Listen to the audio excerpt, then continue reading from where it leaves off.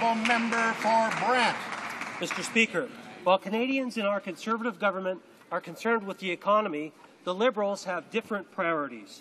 The Liberal leader's priorities are not the economy. Last week, when Parliament was debating employment insurance, an issue important to both Canadians looking for work and Canadian employees and job creators who pay the premiums, the Liberal leader made the bizarre pronouncement, the issue is the census. The issue is not EI. Also last week, the Liberal leader said his